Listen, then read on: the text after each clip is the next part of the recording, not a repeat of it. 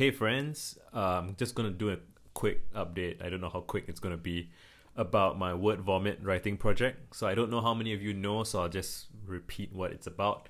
In 2012, I started a writing project to write as many words as I could. Specifically, I wanted to write 1,000,000 words in 1,000 sets of 1,000 words. So 1,000 word essays. The point of that was just to be prolific, just to give myself a sort of containerized project brick by brick to get to volume. I didn't really have any specific goals or targets. I didn't really, apart from the volume, I just let myself write as guided by my own taste.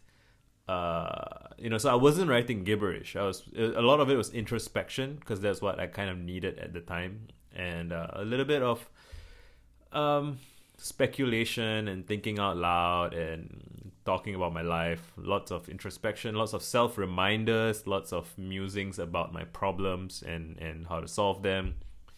So I started in 2012, then I got a job in 2013, and then I kept writing, and I was more or less fairly consistent throughout my working life. There are breaks here and there. Sometimes I go a couple of months without writing, and then I get back into it. Sometimes I write every day for a few weeks. Sometimes I write like 10 in a day. Those are like a couple of times that happened. And there was a month in 2017, November, I was doing NaNoWriMo and writing a novel in a month, which I did. But so I wasn't doing any word vomits when that was happening. And then I think I fell off the wagon for a while. Then I was tweeting a lot, and so I was getting a lot of satisfaction from tweeting, so I hadn't been doing any word vomits in a while. And now I feel like, okay, I'm at 784 essays out of 1,000, which is like, it's more than 3/4 done, but that's still 200,000 words to go. And I have Twitter, and I have my YouTube, and I have ebooks to write.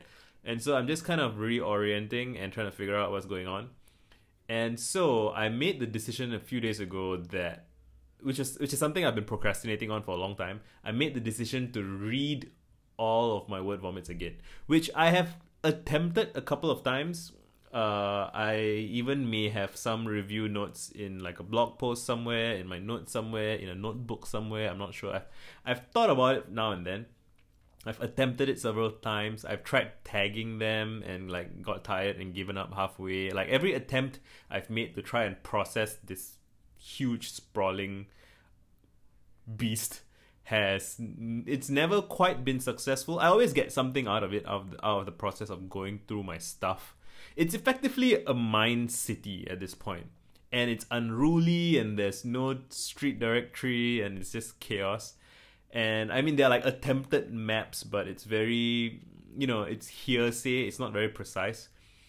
And since I started using Roam, I found that I had a personal Roam, a private Roam, before I started my current public Roam, and I attempted to do this on my private Roam as well, where I would copy the entire word vomit. So I actually copied, I think, almost 300 of my word vomits into my private Roam.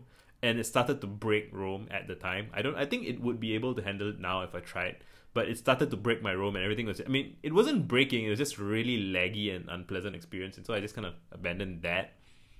And now what I'm doing is I am making notes. So I've uploaded live stream videos you may have seen or may not have seen of myself. I get my blog on one side of the screen, I get my Roam on the other side of the screen, and I start scrolling through the blog post. I look for things that are interesting. I copy the URL and I copy the notes of whatever I think is interesting.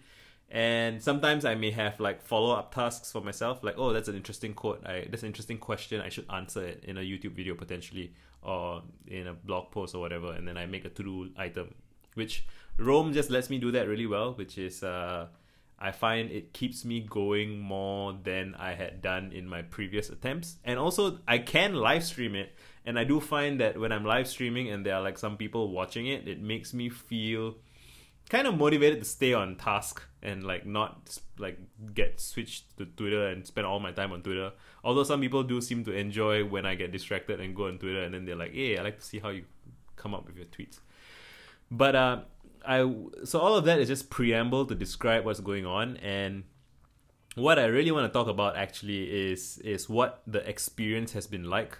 So I've just finished taking notes on 250 of my word vomits, and that's like, it's a quarter of what all the vomits would be, and it's about a third or slightly less than a third of what I've written so far. And it's been a trip. It's been so like a lot of this writing was written in 2013. So I'm like going through the years from the back to the present. So I started in 2013, 2014, I'm now in 2015. And it's just interesting to think about how many, to feel the passage of time through my thoughts. It's just a very strange and immersive experience. I'm opening another window to look for it. I have a hashtag that I use in Rome to every time there's something that I kind of want to follow up on, I add a hashtag that says TBC, to be continued. And I have 55 linked references, which means that, so out of 250, roughly 1 in 5 posts has something that I feel merits revisiting, expanding, repurposing or something. And there's only one in the first 50. There were several more in the second 50. It seems like there's more and more with each. Yeah, so it seems like my quality of word vomits, or the amount of things that I found interesting in my own writing, has increased over time. And again, this is just the first 250. I don't know what the next 250 is going to be like, and I'm eager to find out. What else? It's been I think the biggest thing that's been kind of like knocked me in the head is seeing how angry I was about stuff, how upset, how low my sense of self-esteem was. And I mean, well, self-esteem, so my concept of what self-esteem was, or nowadays I don't even talk about self-esteem. I tend to use the frame of self-respect. And I didn't really respect myself much then. And I think that's really the variable that matters. Because self-esteem is like, do you like yourself? You can like yourself despite other things. But I think the kind of the core metric, or the thing that really matters is self-respect. Like that's the bedrock upon which you might, that's how I think about it. And I don't want this video to be about that specifically. I'm kind of sleepy and tired and I can't think straight. But I just want to make a note of what it's like to go through 250,000 words of journaling from 7 years ago, 6 years ago, 5 years ago. And I'll make another one of these at the 500,000 mark, and I'll make another one of these at the 750,000 mark. Wow, it's a lot of words, man. It's multiple novels worth of introspection. And so, so part of why I'm doing this, I didn't want to wait until the final end, because I feel like, I haven't enjoyed doing word vomits in a while, because I feel like I'm repeating myself in a general sense. And while in the past, I was okay with repeating myself because I felt like I was training myself to get better at what I was doing. It is like music practice, you have to practice the same songs again and again to get it into your system. But I feel like, again, I need to do this like research overview of my own writing so I can kind of find the gaps and see what are the things that I've been avoiding, what are the things that I want to dig deeper into. It just feels right. It feels right that I should examine what has been written. And I guess I haven't written in a while, so it feels like there's a break. It feels like my body of work is substantial enough that when I go through it and I, do what I've been doing, which is have follow-up steps and things to review and revisit, I will then be able to spend maybe like, so I have 55 follow-ups, but a bunch of them are connected. So I would guess maybe there's about 10 to 15 things to follow up on. So those 10 to 15 essays that I will write next will be of substantially more use to me and substantially more high quality in some sense than if I had just continued writing. And I do want the project itself to kind of be self-improving and like I would like the last 100 or last 50 word vomits to be better than the first 900. That would be cool, right? That would be like, oh, he got better and better and that shit's really good. And then I like to be done with it. And then I'll just, it becomes a thing, like a thing for public record. and it will be a load off my mind. This has been on my mind since 2012. Once I'm done with that, I'll be able to focus entirely on my ebooks and my YouTube and maybe other things. I don't know. It's the longest thing I've ever worked on. It's possibly one of the primary levers of me kind of earning my own respect and modifying my self-concept and my narrative in my head. I used to think that I'm this very unreliable person, and or like I'm lazy or whatever, and this has kind of helped me work through it. And it's really emotional to read my old thoughts, and it gets me emotional. And I've tweeted a little bit about this. It's a very trippy experience. It's psychedelic in a sense, because the what I'm coming to terms with is, it's a thing that I knew intellectually, but to experience it is really, intellectually I knew that there's a sort of central propaganda, a chief propaganda officer inside your head, right? That controls the narrative, and it tells you how you've always felt, how you've always thought, what you've always believed, right? It comes up with this coherent, straightforward narrative. At least it does for me, and I think it does for most people in the modern civilized Western world or whatever.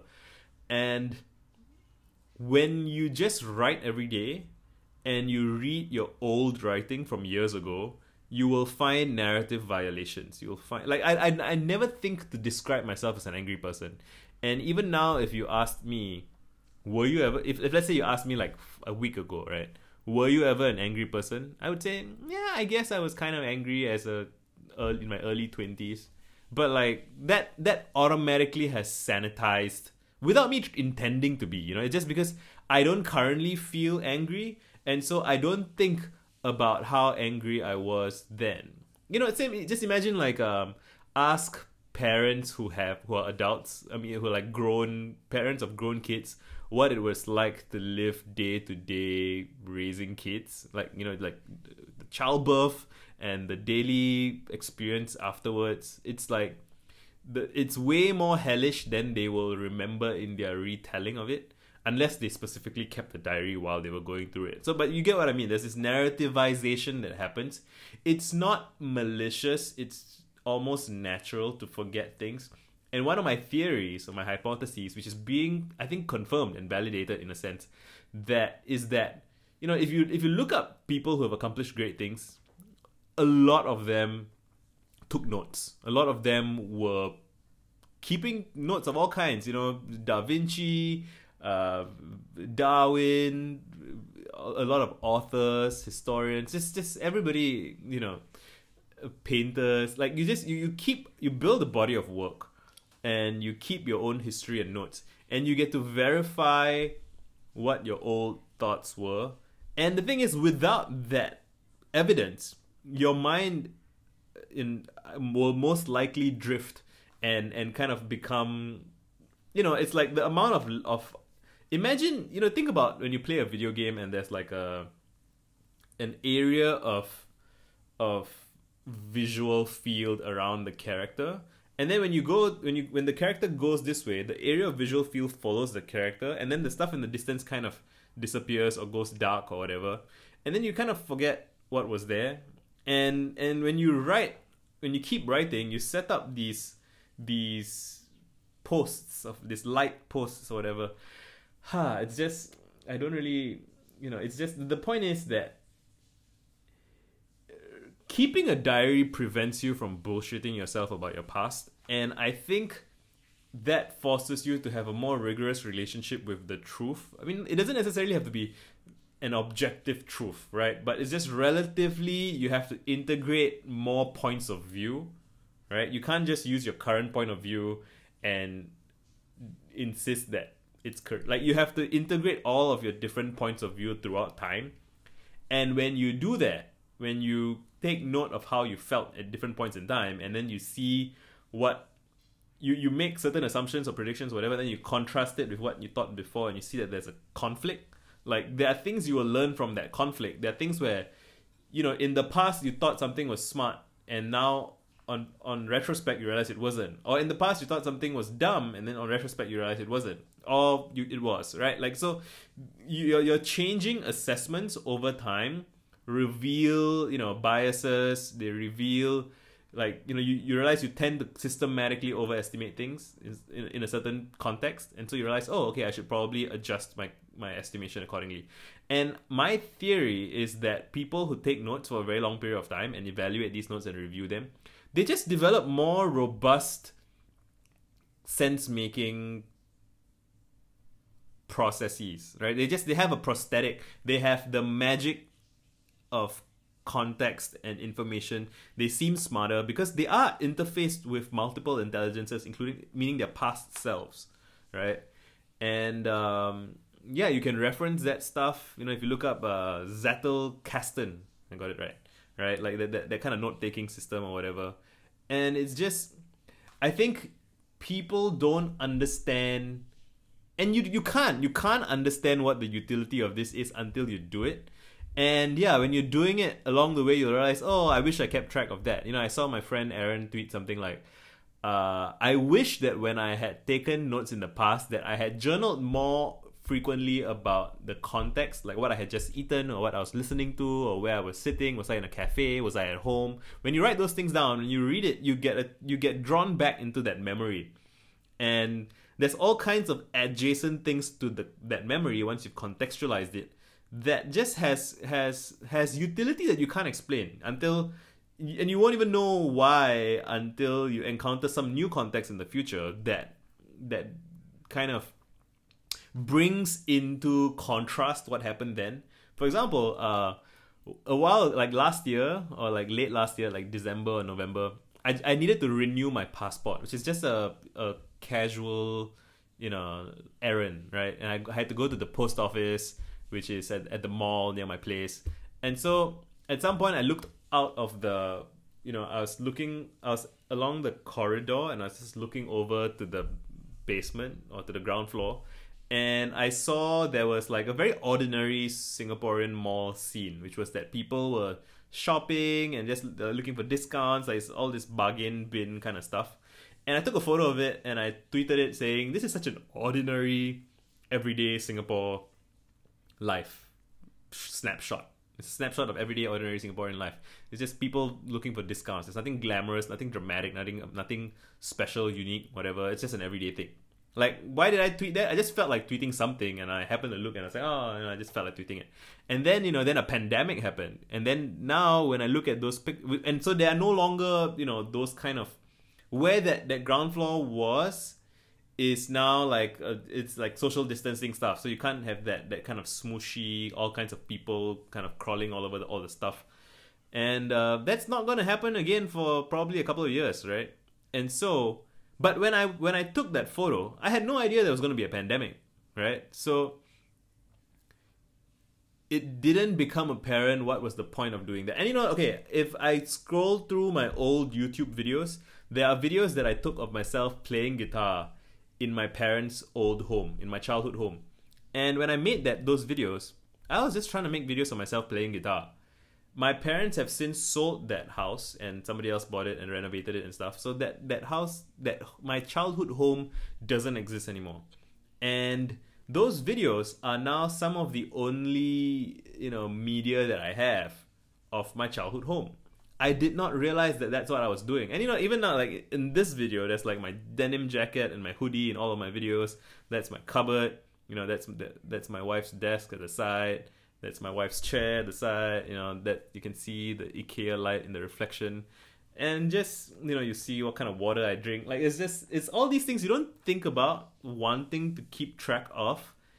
But when it's gone, when you look back, you'll be glad that you had it. And you won't know in advance why you'll be glad, Like maybe someday I'll be like, oh, that there will be something I have to say about the jewelry. But I don't know what, it's not apparent until later on. So it helps to just kind of sketch wild and loose and do lots of different things. I wouldn't be obsessive about trying to include everything. Because, you can't include everything. You can't think every thought. You can't write everything down. You just write as much as you can about whatever it is that inspires you or that crosses your mind.